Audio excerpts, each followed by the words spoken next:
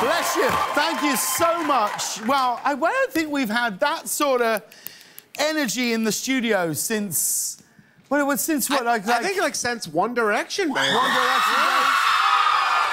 Yeah. I'm happy. I'm so happy to see Joel McHale.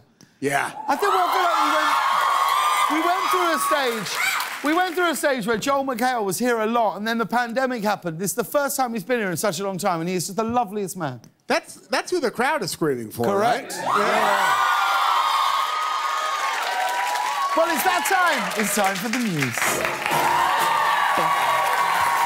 And there is some big weather-related news from right here in Los Angeles. Over the weekend, Southern California experienced massive winter storms, with the Hollywood sign even getting a light dusting of snow. Look at that. It looks like everyone in Hollywood sneezed at the same time. All the people in Malibu were like, oh my God, I just had the most amazing cold plunge.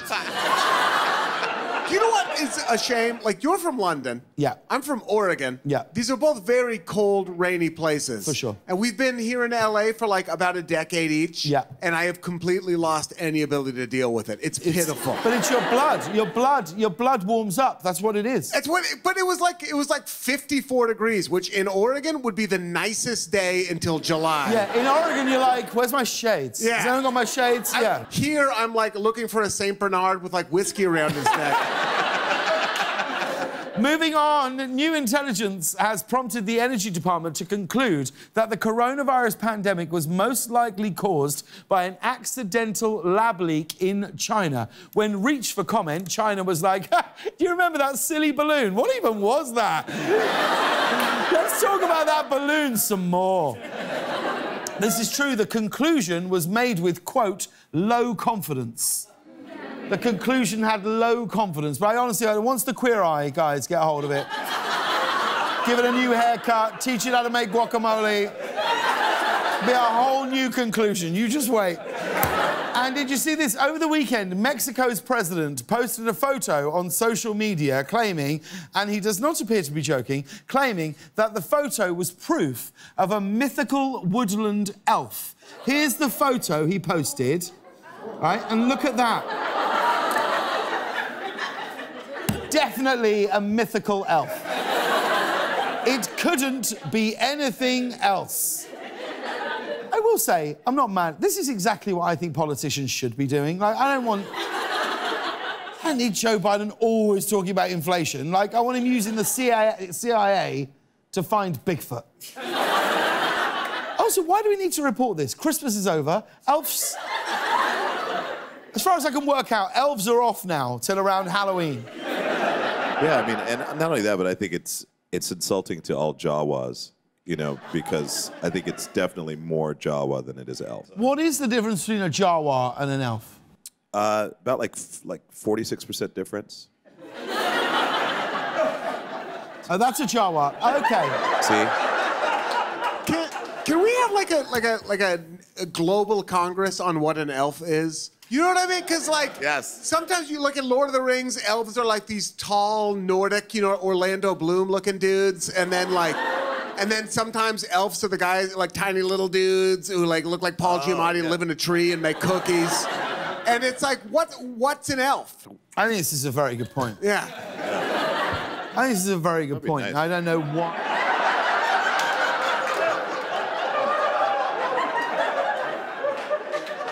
Is that an elf? That's a DILF.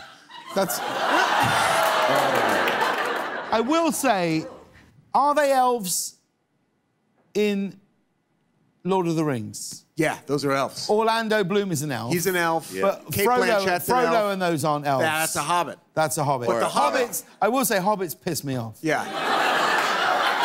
Why? Because it's inconceivable to me that anybody would go on such a journey and not go, should we put shoes on? Right. Agreed. You wouldn't do it. You just... Phone, wallet, key. Okay, where are we going? Find a ring. Okay, great. Where is it? Well, they're upstairs. I'll just go without them. It's pointless. It makes no sense. Yeah.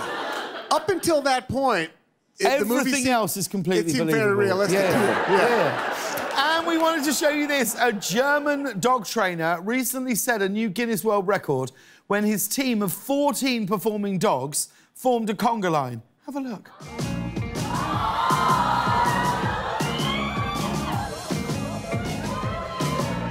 OK, it's very cute. You're right to awe it. Can you imagine being in that park when he's training his dogs to do that? I wouldn't be able to grab my kids fast enough to get out of it. Now, this is true. The previous record holder for world's longest dog conga line was that man's own daughter. I mean, this household must be a non-stop party. What kind of father do you think would go to this much trouble to break his own daughter's world record?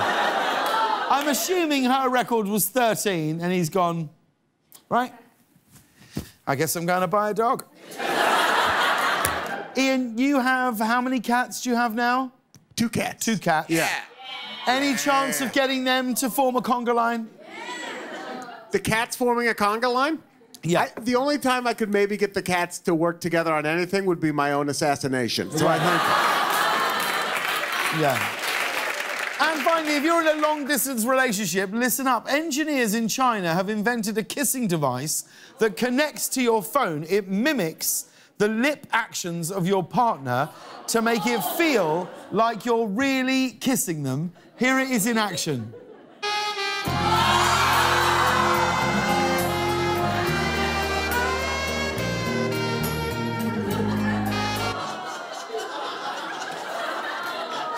Yeah. It seems like a fun phone attachment until your boss calls you. But it mimics the pressure, movement and temperature of your partner's mouth. You know, for kissing. If you're interested in the kissing device, it comes in 2 styles, regular and the Sam Elliott. That's the news. When we come back, Dave Bautista and Jenny Slate are here. We've got a sketch for you. Don't go anywhere.